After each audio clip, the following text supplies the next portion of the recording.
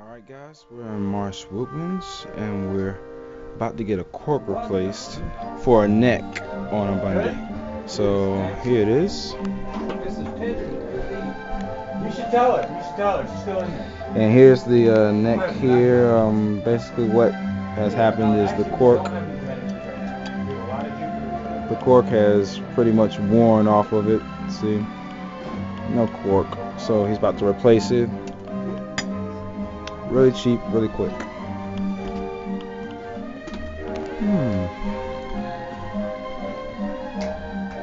So yeah, this is a Selmer Bundy neck, just a beginner saxophone that my sister normally uses.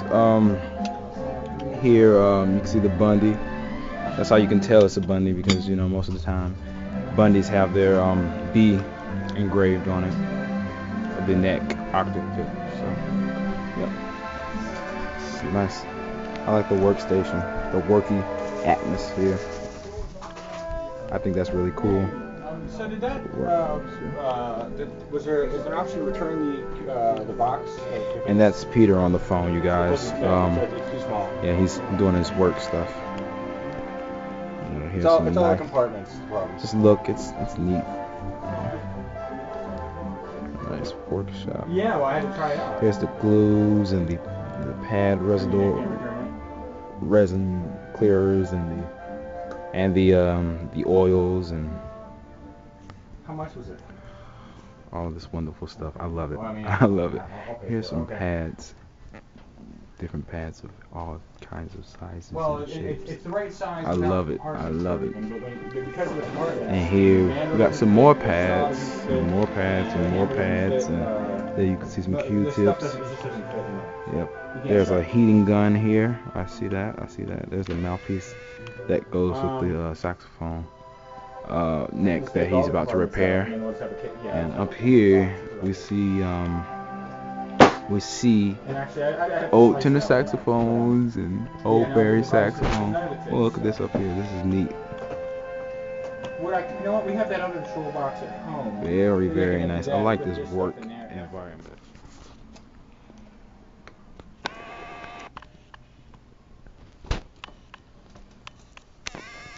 Monetarily, it's not worth it, but if it's got sentimental value, then that's up to you. Monetarily, it's probably worth $10 or something. You know, they're not worth a lot.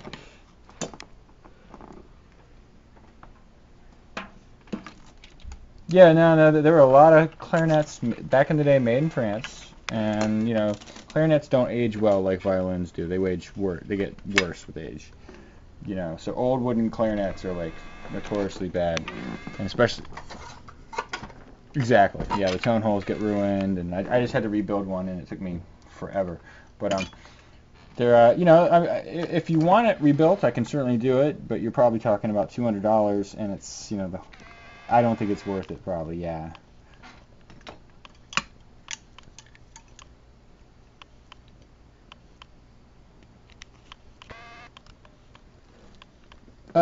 They start around 4 and.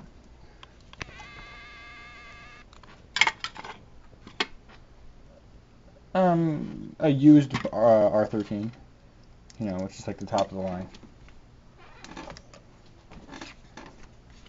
Oh yeah, absolutely.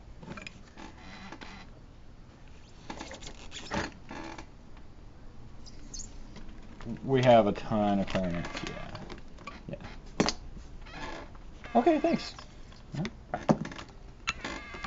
Alright, so and you put glue on the cork, like so. This is contact cement. You put on the little bevel there, and then you let that dry completely, and you put glue on the neck also. Oh, okay. And that has to dry completely. And that takes about 10 to 15 minutes.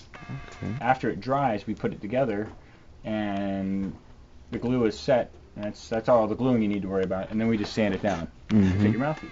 I'm gonna sit right there and let her dry. Okay. And that's it. What year was that, Rodney? Was that in the 70s? No. Yeah, late 70s, early 80s. Yeah. Chris Keller. Far out, man. And taping. With Ann Carroll. You've never even seen her before. You don't even know what she looks like. I'm taping this part now. first time I took her to the beach. Wow. Now this is the leak light, you guys. The Freshly famous seeded. leak light. Yeah. Wow, those are great. Do you take those pictures? Yeah, I took all of them. Those are great Isn't that a pictures. cool picture right there? Jeez. Jan, find all that? Yeah, she's not happy with me. Oh, really? Well, the videos and stuff. You know, she's a Puritan. And some nice cork grease and time to get working. Yeah. How far does she put it on? Do you have any idea? She probably put on maybe an inch off. So, you think that's okay? Yeah, that's about right. Okay, cool. And it will compress. Yeah, so we'll just, she'll be able to manage it a little bit better. I need to just take a hair more off. So, And I do have a tenor bushel you had looked at Uh-huh. a while, but you didn't do everything you could to it. Okay. I really need that done. Okay. I'm on spring break this week, so you might see me come back in here. Yeah, bring it in. Yeah. Yeah, we're closed on Sunday and Monday. Mhm. Yeah. Yeah, I'll probably be right back in here on Tuesday. Okay. Thanks. And she's all fixed, all done. Thanks, Peter. My pleasure.